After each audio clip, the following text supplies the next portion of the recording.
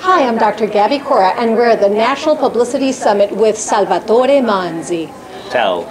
Salvatore, welcome. Thank you so much. It's a pleasure to be here. It's so nice to be here, and I love your area of expertise, working with people and their homes. Why don't you tell us a bit about it? Yes, I do Feng Shui. I'm a practitioner of Feng Shui, and what I do is I help people redesign their life by redesigning their homes.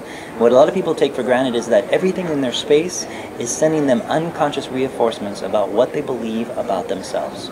But so by making simple changes in your space, you can actually redirect you where your energy is going, where your motivation is going, and start creating the life that you wish to be in. So let's say that my home is a mess. Yes. How is that reflective of my inner self? You know, there's probably a little bit of mess in everybody's home, and there's probably a little bit of mess in everybody's life. The question is, where is it located? How predominant is it? Is it the first thing that you see? When you walk into your house, you want the first thing that you see to inspire, uplift, and give you the energizing, refreshing feeling that you get when you come into a garden, per se. When you have clutter, you want to make sure it's contained. You want to keep it over into one space. You know, I give everybody permission to have one clutter zone. Let it go there, because in our minds and in our lives, there is a place where we just have to have, you know, a little bit of soil to fertilize. So that we can compartmentalize a little bit of that clutter part. How about other things that you usually find in your work with clients? What are the other one or two most common reasons for why people bring you in? Yeah, the most common reason people ask me in is either relationships, money, or career. We'll talk about relationships. You go into the bedroom and everything about the bedroom is saying something about your relationship. And what I commonly find is that people have a single, one nightstand, one lamp, one photograph, one picture, or one such and such and such. This is reinforcing the idea of one. So the idea in Feng Shui is to have pairs. You have two nightstands, two lamps, two pillows, two pictures, or a picture with two images. The more you reinforce the imagery of two, the more you're going to be putting yourself into that own male-female role, masculine, feminine, or whatever your relationship you're trying to create. Okay, so you mentioned love. How about next? Is career, and the career is a lot to do with your entrance.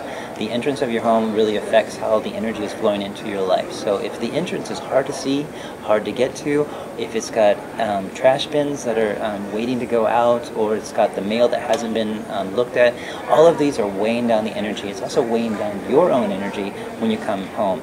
So anything at your entrance should inspire you in terms of your career. What I recommend is what I call the entrance trinity. The past, the present, and the future, so that when you walk in, you see who you were, who you are, and who you want to be. So 3 objects, or even 3 pictures, that represent where you're going with your life, so that when you walk in, you're like, yes, this is where I'm going, this is what I'm going to become in my life. That's a great tip. How about the third part? The third part was finances. Finances, I always talk about the kitchen stove. Kitchen stove is a very important energy source in the family. It's how you, in the house, it's how you feed your family.